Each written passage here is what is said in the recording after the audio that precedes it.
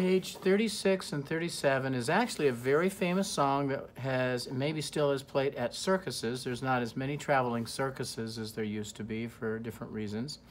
But this was called Entry of the Gladiators, and this was often the song that was played when the clowns and the animals and all the participants of the circus would come in right before the show.